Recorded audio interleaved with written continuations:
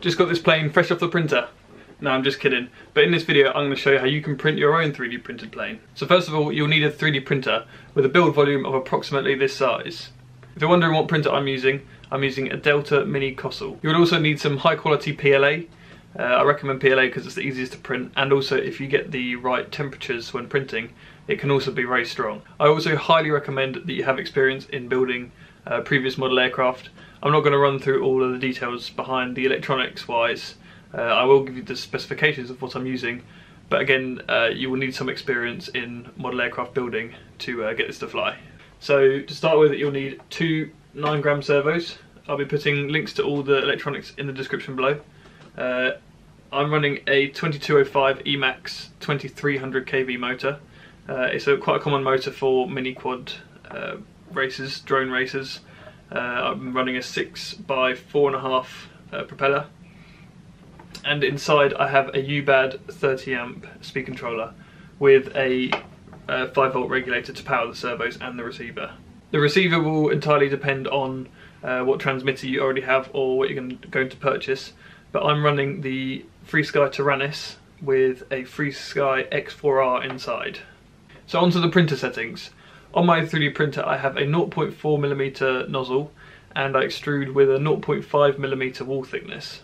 What I recommend you do is experiment with printing the wings, all at different temperatures. Most PLA recommend 180 degrees C to 200 degrees C, but I actually found that to get a strong enough layer strength, seeing as the wing will be printed vertically, I recommend printing at a lot higher temperature.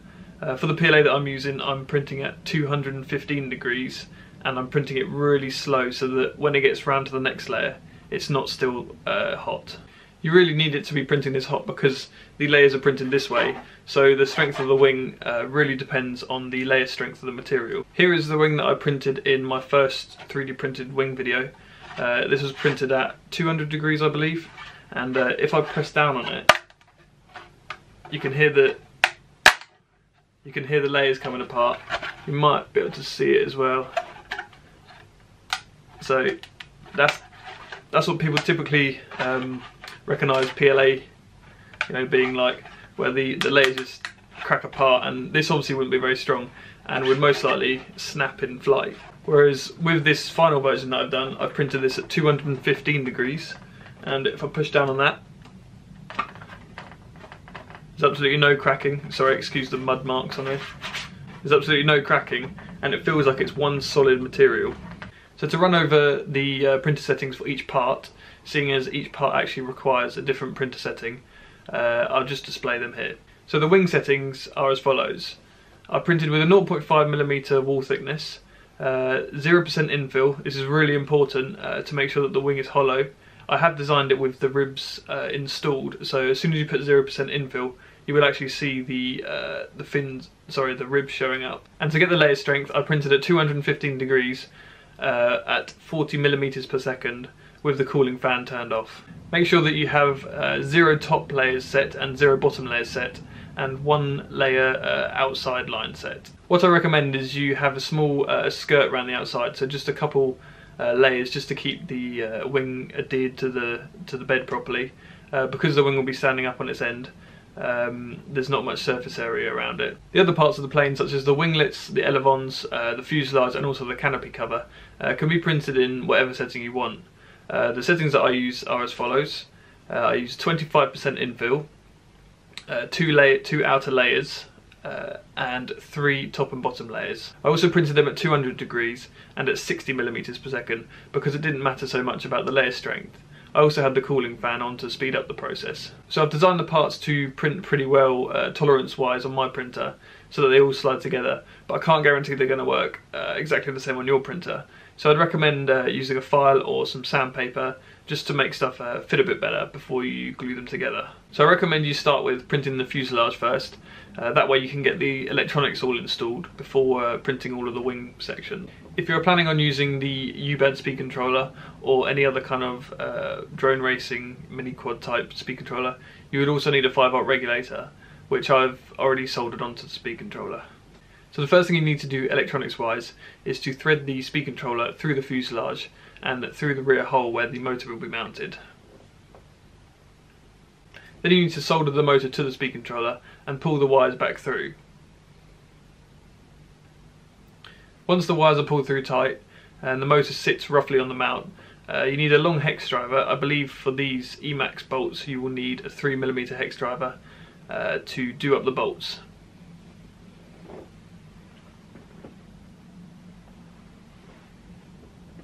So these servos that I've used, the actual servo wire is slightly too short. So I've got these small extension leads, which you can probably just plug together and plug straight into the receiver. However, I prefer just to solder them together, just so that if it does come unplugged, it's not a really fiddly job trying to, plug them back in inside the fuselage. So once you've installed these servos in the wing and threaded the wire through to the centre part, you can start gluing it all together. I used medium CA from Hobby King. I've tried thin CA, but it gets quite runny, and also it doesn't fill the holes as well if there is a slight tolerance issue on the sleeve on the wing. So I recommend using medium CA. I wouldn't recommend gluing these servos in. On my wing, the servos actually fit in quite nice friction wise with the tolerances, and then I just put a layer of tape over the top just to secure them in position. If you do want to glue them, then just be warned, you might not be able to get them back out again. I used some 10mm diameter disc magnets which I purchased from Hobby King. The canopy simply slides in at the front and then sticks down with the magnets at the rear. The fuselage was originally designed for a 1300 mAh 4S battery. However, I actually found out that it was slightly tail heavy with that size battery, so I recommend running an 1800 mAh 4S battery. The ailerons are simply attached with some packing tape. I recommend you get some 3M packing tape because that stuff is really strong, and if you get some cheap stuff it doesn't really stick to the PLA that well. The push rods I had were just something that I had laying around, but I'll be putting a link in the description to some better ones that you can purchase from Hobby King. So that's pretty much it from the build side of this plane. I've got all the STL files down in the description below. It'd be great if you do end up printing this, please let me know via a YouTube message or contact me via Thingiverse, because I'd be really interested to see what you think. If you do end up printing it and also flying it, I'll also be interested in what you think of the flying characteristics, because I'd like to modify it slightly to make it fly, really nice, and maybe even bring out a FPV version of it. I put a lot of effort into the design of this plane, so it'd really help me out if you could, leave a thumbs up, and also consider subscribing if you enjoyed the video. So before I leave you, here's some footage of the plane in action. See you later.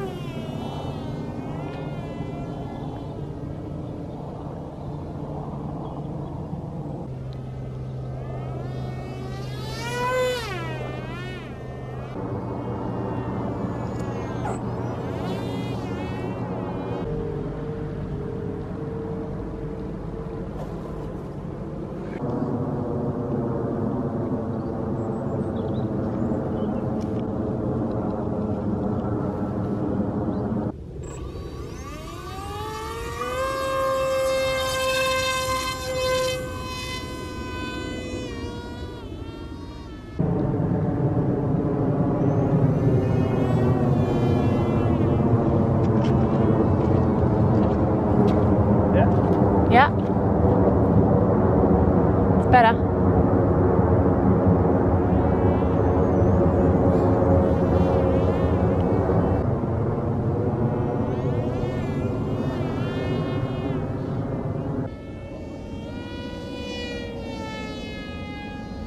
Can you not see it very well? Yeah, I can see it every so often. You do a little editing, can't you? Yeah.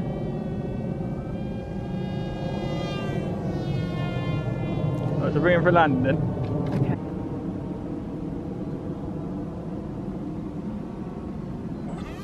Let's get back around again.